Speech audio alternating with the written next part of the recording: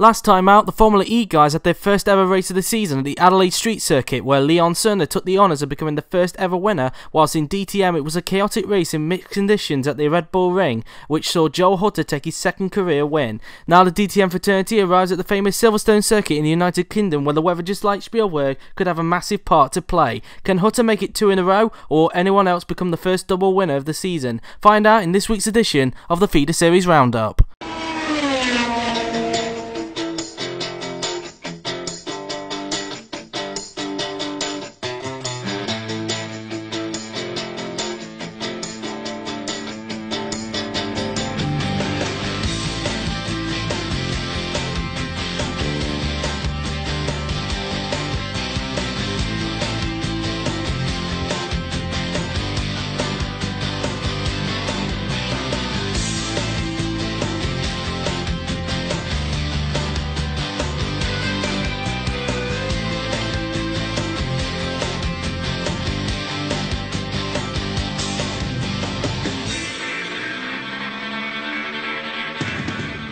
So welcome everyone to episode 7 of the Feeder Series Roundup. Today we'll be just having a look at round 6 of the GP4 DTM Offline Championship as a result of GP2 and Formula E currently being on a break. Last time out, Joel Hutter took his second career win after what has been a tricky year for the Swiss driver, but the question is, can anyone stop him in this race? Well, let us find out, shall we? So to take us through the action after missing the last race, here is our DTM narrator, Francesco G. The famous Silverstone circuit in the UK played host to round 6 of the DTM Championship. After a tricky year so far, Carlos Barton in his home race took pole position with Campana second and Higgs in third.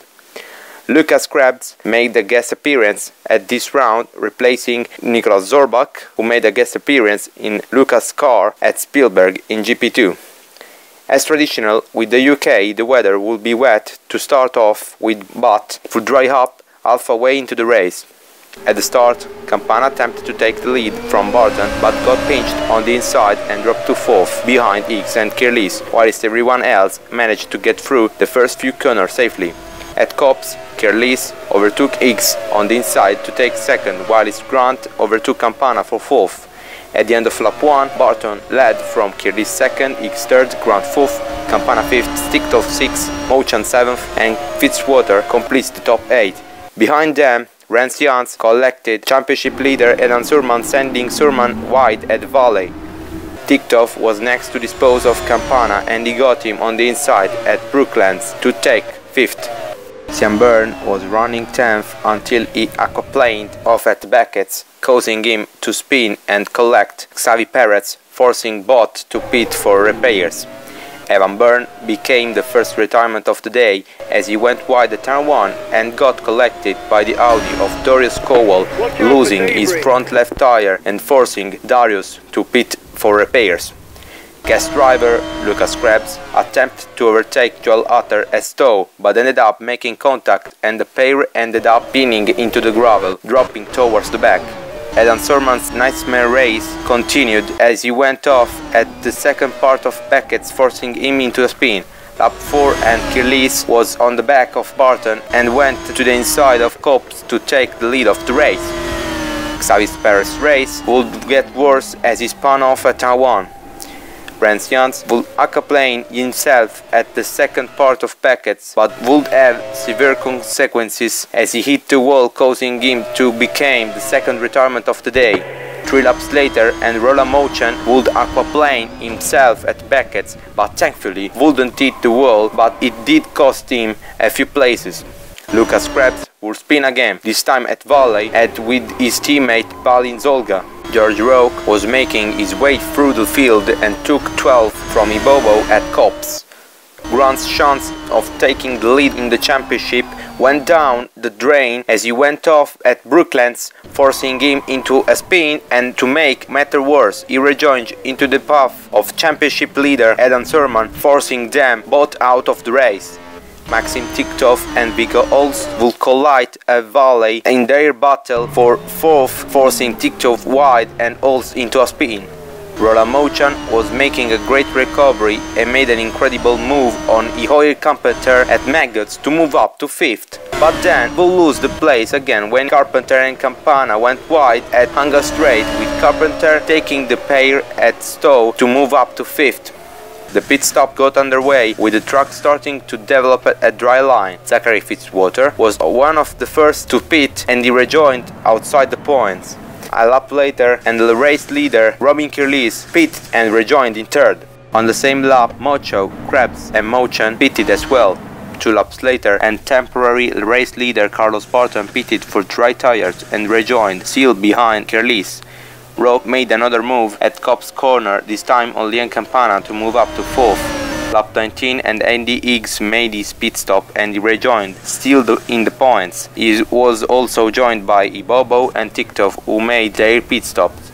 Straight after he made his stop, Andy Higgs would spin off at turn 4, dropping him outside of the points. Lap 20 and Roque made his stop, however, unlike most drivers, he pitted for wets as the conditions started to get worse. He rejoined in 8th behind Zachary Fitzwater. Liam Campana was yet to stop, but that didn't stop Carlos Barton from making a move on him to take the 3rd place at Stowe. Sean Byrne on lap 21 and he rejoined in 14th place after his 6.5 second stop. Lap 22 and a lot of runners pitted for their wet tires, including Ihoir Carpenter, Liam Campana and Balin Zolga, with Carpenter and Campana rejoining in the points and Balins outside of it.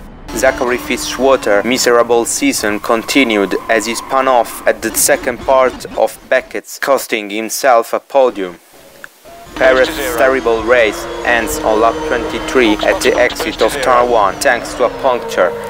George Roque was holding up a queue of cars and ran wide at turn 4, dropping 2 places from teammate Viggo Ols and Zolga. Ibobo would move up to 10th at the expense of Sean Byrne, while a slide from Balin Zolga handed 8th back to Roque. Roland Mouchan was attacking his teammate Ihoir Carpenter and made an incredible move around the outside of Stowe corner to move up to 4th. A lap later, and Sean Byrne would also made an incredible move by overtaking 4 cars at turn 3 to move up into the points. Balin Zolga would re-overtake George Roque for 9th at Brooklands, while Ibobo, in attempt to stay in front of Lucas Krebs, locked up and hit the side of Lucas, losing a place to Zachary Fitzwater. Ihoir Carpenter would get a spot of deja vu as Viggo Ols repeated at the same at Stowe that Roland did to Ihoir earlier to move up to 5th. Whilst behind them, Sean Byrne made a move on the inside of Liam Campana at the same corner to move up to 7th. After losing a place to Krebs, Roque will get clipped from the rear by Zachary Fitzwater, dropping further places. A lap later, and Maxim Tiktov and Victor Ibobo will collide at Stowe, sending them both spinning into the gravel, and then coincidentally, after rejoining, they would hit each other again a corner later, sending them both wide. Lap 29 and some people pitted for wet weather tires, including Mouchan, Sean Byrne, Andy Higgs, Lucas Krebs, the race leader Robin Kirlis, Zachary Fitzwater, Victor Ibobo, Carlos Barton and finally Maxim Tiktov. Lap 31 and the Schneider teammates Joel Utter and Victor Ibobo will collide at Volley, sending Victor into a spin. Liam Campana's chance of taking the lead in the championship went down the drain as he spun off at the second part of Beckett's, dropping him out of the points. Lap 33 and Ihoir Carpenter pitted for a set of wet tires and he rejoined the 5th after his 6.5 second top. Just in front, Viggo's teammate George Roque pitted a lap later, but it was Schedel's pit stop as he was already on wets. Balin Zolga also joined him in the pits and George Roque rejoined 11th after his 6.3 second stop. Lap 35 and Lucas Krebs made an incredible move on Liam Campana at Volley to move up into the points, and then a few corners later at turn 1 Fitzwater would overtake the American for 9th. And then at Brooklands, Roque would also overtake Liam to move up into the top 10. A lap later, and Roque will dispose of Fitzwater at the same corner to move up to 9th. Mocho nearly beat his chance for points when he ran wide at Copse. A little bit later, Ancien Bern will aquaplane off the track and spin.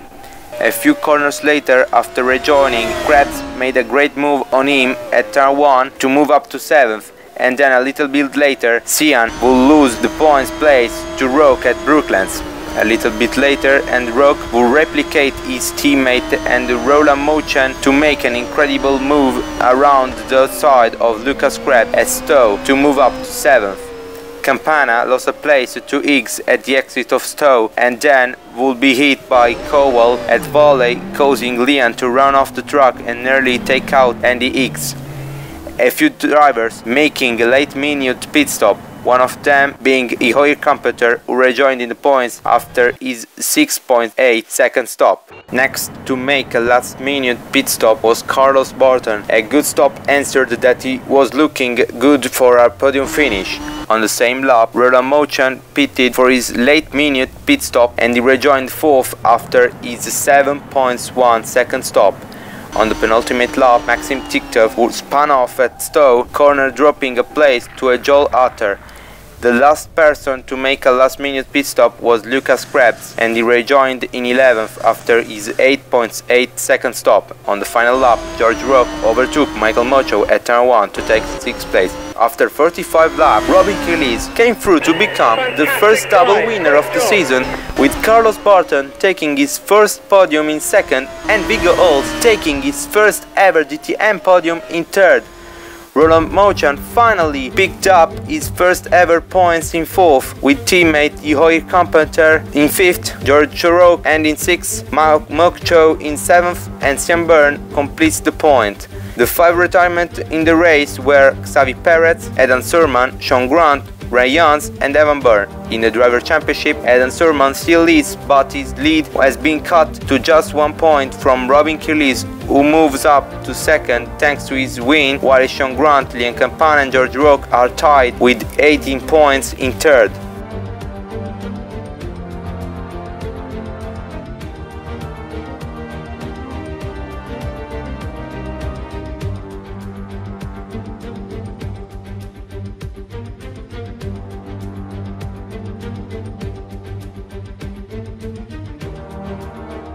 A very chaotic and exciting DTM race here at Silverstone. Thank you to Francesco G for providing his voice, and congratulations to Robin Kirlis on becoming the first double winner of the season and getting his championship aspirations back on track.